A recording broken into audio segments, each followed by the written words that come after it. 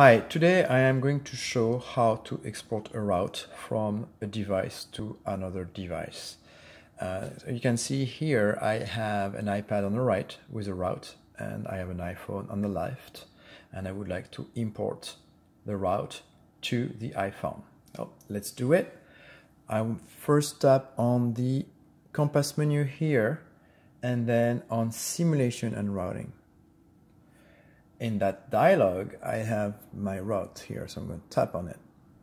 And then on the upper right corner, I have an icon to export the route. And I can export that route either in JPEG file format or in XLSX file format. I could choose either one. For the sake of that demo, I will choose JPEG file format. Now I can rename the route if I want to. I don't need to, so I'm just going to tap on done. And now there are several ways I can export that JPEG file. I could use the mail, but really the most simple way to go is to use AirDrop. The only caveat is that you need to have AirDrop enabled on both devices so they can talk to each other. So let's tap on AirDrop.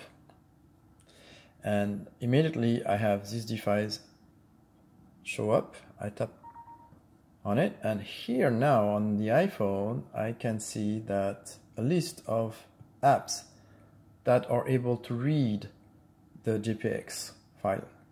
So I tap on Weather 4D, and that's it. The file has been imported. I tap OK. Well, I don't see it yet, but I just need to select the route. And now I can see it. So I'm going to tap down here and here.